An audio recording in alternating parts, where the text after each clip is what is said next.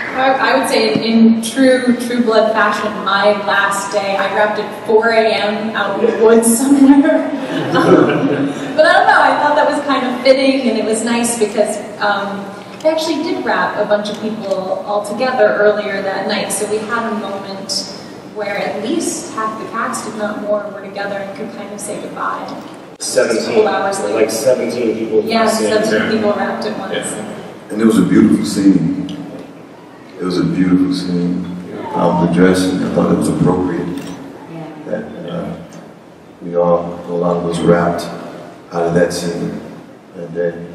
I think I was the first to crumble. I looked over at Chris and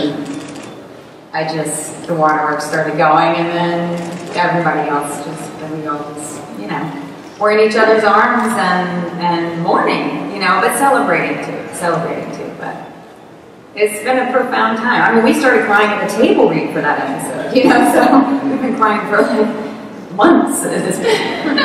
I'm still waiting for that cry. It's coming. It's going to happen today. Yeah, I'm going to make you cry by the end of this panel. Okay, thank you. Yeah.